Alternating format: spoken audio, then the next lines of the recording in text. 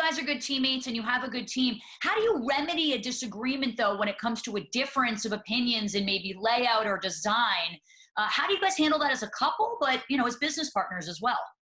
So it's super simple. Mika is always right. That's it. That's so true. It's different, though. I want to go back to that because that is not true. I mean, we did this. We were doing spec homes. So I basically said, let's pick the finishes that we're going to put this product on the market, sell it at a top dollar, make a profit. Great.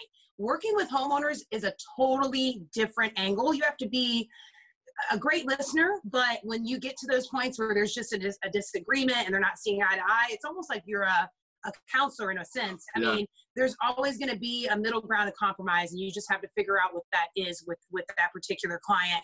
But I really like to over prepare people before the process starts so that when these obstacles appear, they're aware of it. You know, we can get through it. So I think over preparation is really important. Mm-hmm.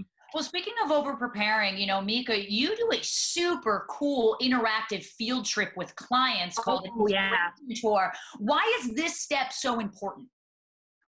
You know, I think it's one thing to see a picture online or to be on Pinterest. I feel like when you walk through a space and you're actually experiencing it, you're seeing the finishes, you can touch them.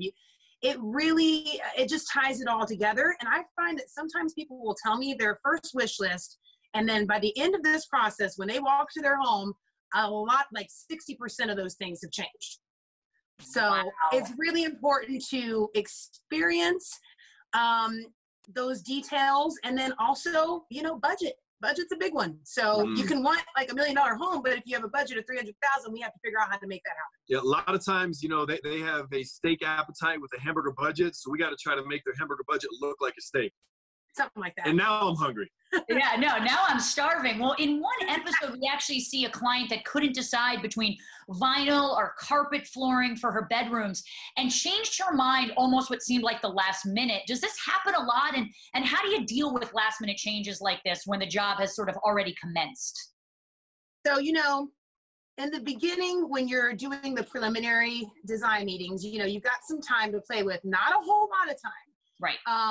And some changes are going to have a dollar amount attached to them. So if I've ordered all the flooring and I can't return, or that can be a factor too. So there's a deadline where it's like, okay, now it's going to cost you money to make this change. So I think the inspiration tours do help with that because they feel more confident making those decisions. But yeah, you kind of have to let the client, I have to get firm sometimes. I'm like, look, you have like 1 day more to let me know. Sign off on the dotted line and let's get this thing rocking and rolling. Otherwise, we can't hit the deadline. Yeah.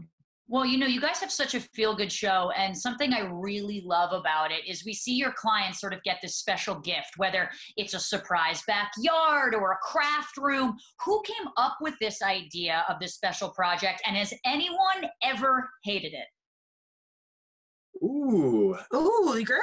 Stay tuned. Interesting. Okay.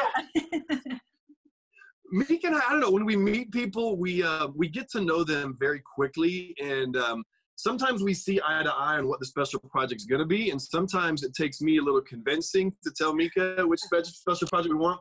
Sometimes, if you've seen in the episodes, we both have a good idea for a special project, and we have to figure out how we can do both. So we really want that special touch when they come home to really feel customized for them, and I think we've done a good job with that. There hasn't really been a time where they've hated it. At least they haven't said anything to us yet. And so they're acting really well. No, and a lot of it too, when we are brainstorming those special projects, we're really trying to make the space more personable. So, you know, by that time, we've spent a lot of time with them. You get to know them. So we feel pretty confident when we make those decisions that this is something that's going to enhance their life. It's going to add value to the home.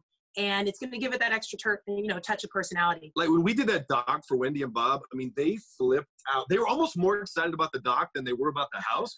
But, you know, these are brand new construction homes. And when a family walks into them, if you don't do it right, it can feel stale and just kind of too new. So we like to bring in, you know, family photos, maybe some old furniture pieces from their old house, and then something that really speaks to them like a special project. So that's one of probably our favorite parts of working on these projects. It's a surprise. Yeah, it's always a great surprise. Well, you guys are such a breath of fresh air during this isolation time. Brian, Mika, thank you so much for chatting with me today. I really appreciate it. Thank you. Thanks, guys. 100 Day Home airs Sundays at 10 p.m. on HGTV.